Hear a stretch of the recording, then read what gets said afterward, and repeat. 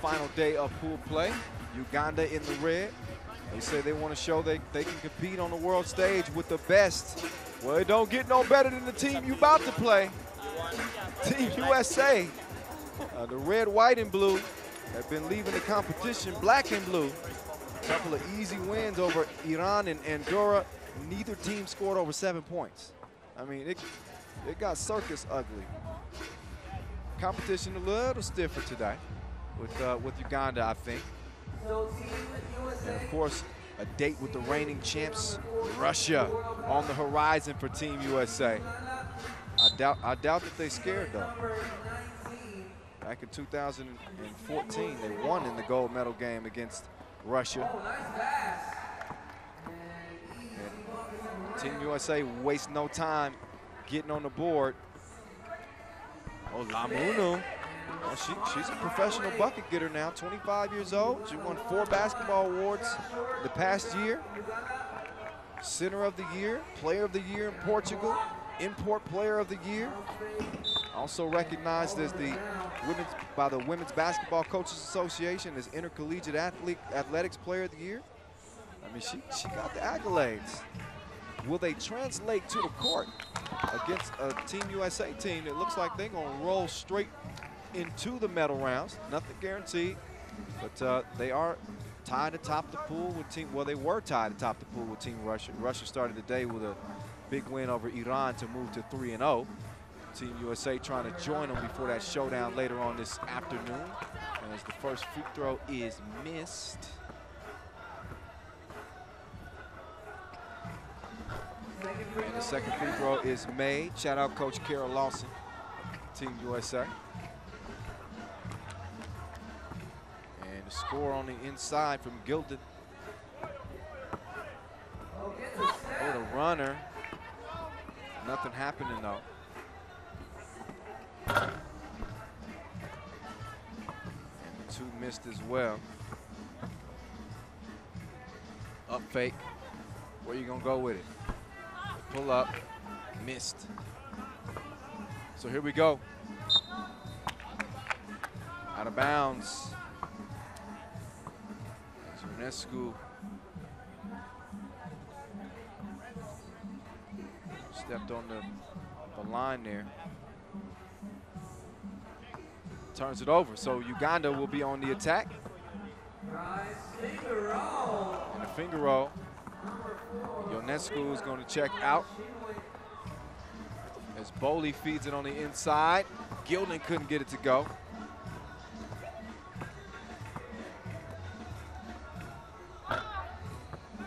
Also the miss.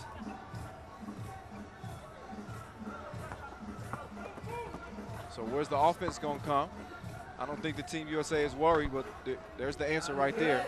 Gilden, the elder stateswoman, I should say. Oh, good D. Heber with that length underneath just makes things so difficult on the offense when they get her and a sound defensive player. You don't see her leave her feet too much, and that's a tribute to the coaching. Hands straight up. Working the 2-woman game here. Hebert hands it off. Ionescu on the move like the lease is up. Open like a double click, and Boley connects. Oh, I just got to talking about how Hebert doesn't leave her feet, and there she goes, flying. Birdie. 5-3. Uganda with the save. Taste the rainbow as the 2-piece splashes through. Uganda not going nowhere. Imane Shimwe doing the honors on the last bucket. Here's Imane Shimwe. FaceTime. Looking like me with my jumper 15 years ago. All right, 5-5. Gilden. But the rebound, Hebert, have some.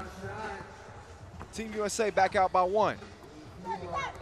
Hebert gets a hand on it. And competition again, a little bit stiffer for Team USA today.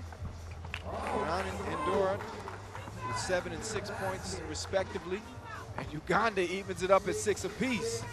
Gilden, oh, nice D at the rim, but a little bit too much on the follow through. Got some wrist there. So Team USA barely broke a sweat the first pair of pool play games. 42 points scored, 13 conceded, as I mentioned. And Gilden knocks that thing down. Gilden making her debut with this USA national team.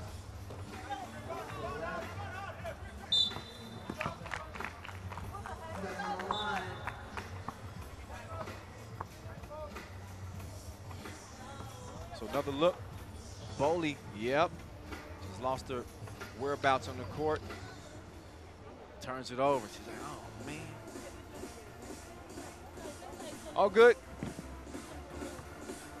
Got to have a short memory as a basketball player. Forget the last play, because it's another one coming your way quickly, especially in 3x3. 12-second shot clocks. Ain't no time to do anything in terms of hesitation, questioning yourself.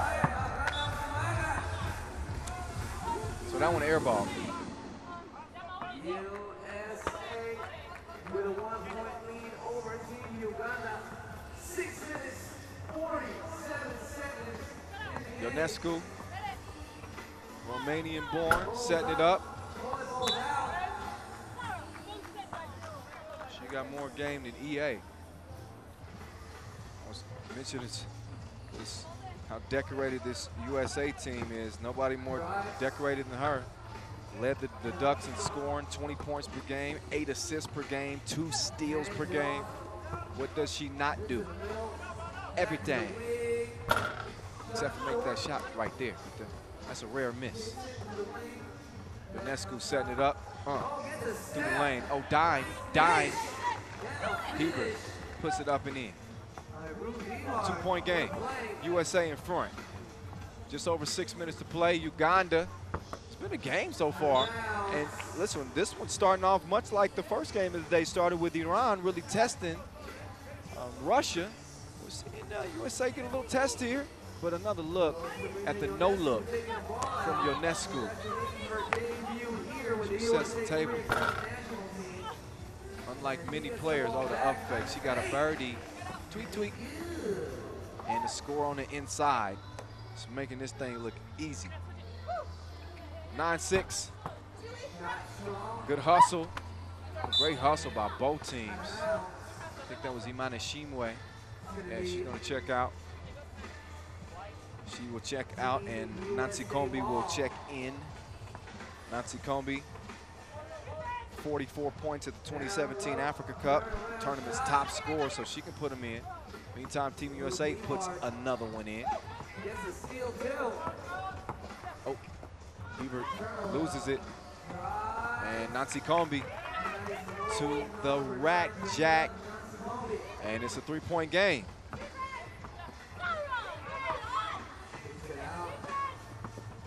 Boley, pull up, misses it. Nancy Kombi, good contest there by Hebert. So Gilden's gonna set it up. Oh, good defense from Lagunu out there on the perimeter.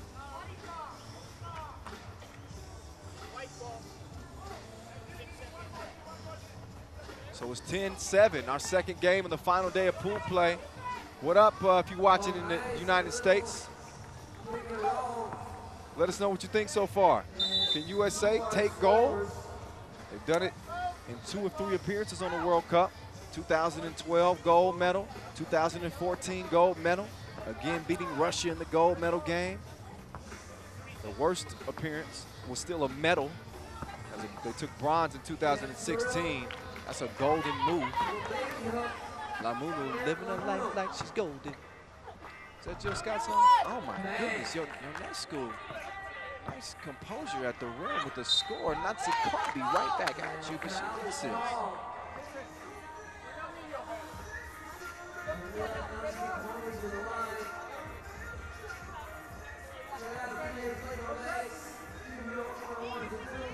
Nsikombi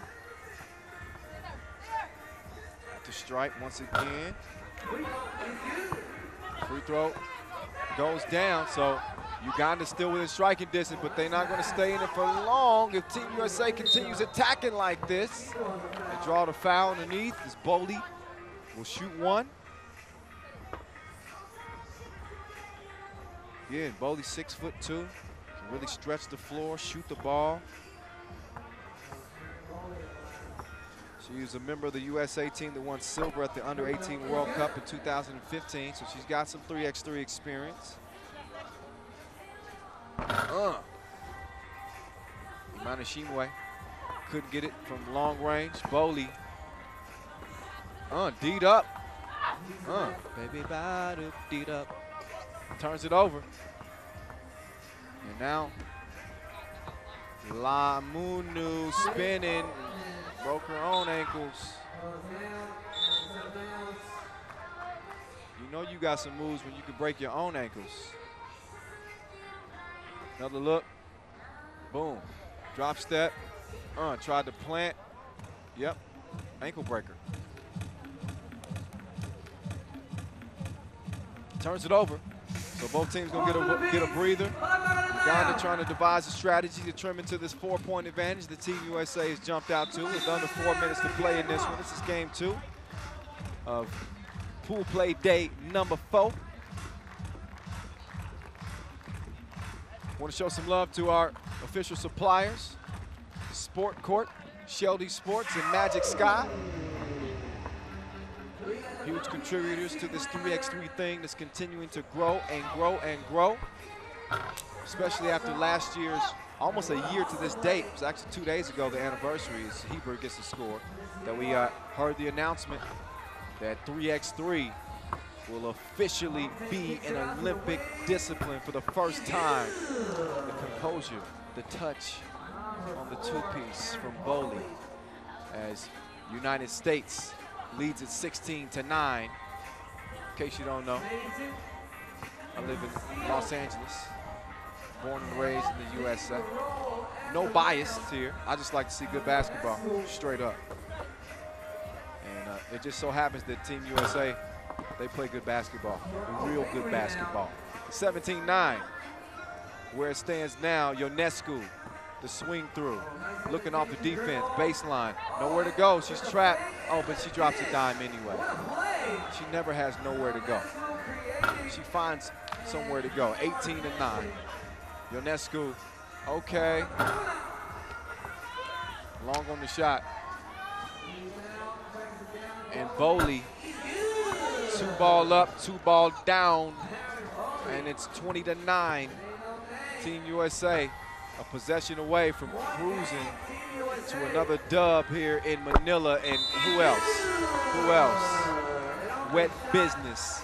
Ionescu says, get the director's chair. It's a wrap.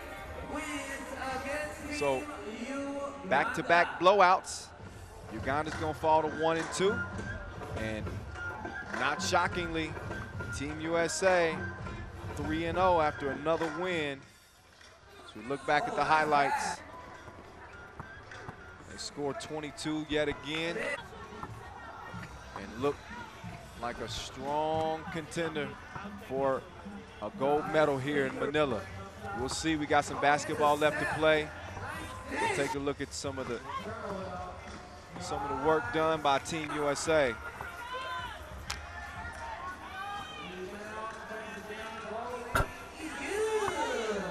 And again, the next time we'll see them on the court, they'll be going toe-to-toe with Mother Russia.